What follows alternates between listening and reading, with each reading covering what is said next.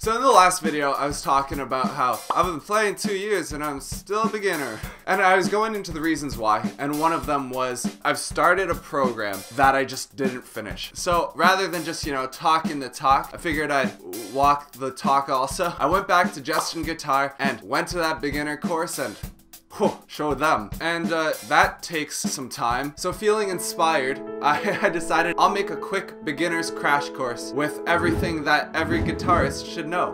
So yeah, it's not stolen, it's inspired. So this is kind of a review of everything covered in the beginner course. If you're like totally new and you need something more in depth, you should probably go check it out, it's worth it. But if you just want to, double check, make sure you know everything that you need to know, well, you came to the right place. So to make it easier to follow, I'm gonna break up this video into parts. Some might even call it a list, but number 1, before you start. So every time you start something, there's a before. And there's things you should know when getting into playing the guitar. And this is them. So if you haven't bought a guitar yet, you might be thinking acoustic or electric. What it comes down to really is which one are you gonna play? That said, acoustic strings are thicker.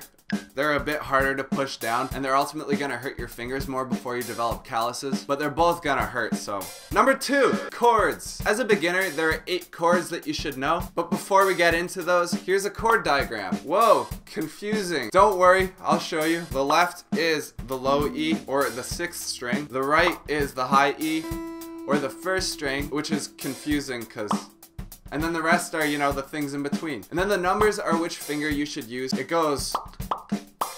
So, the first 3 chords you should learn are D, A, E.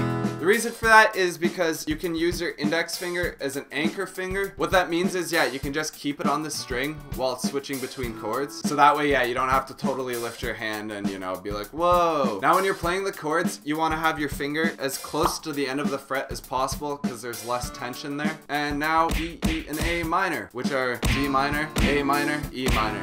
A good way to remember the finger positions on these, think of the major chord.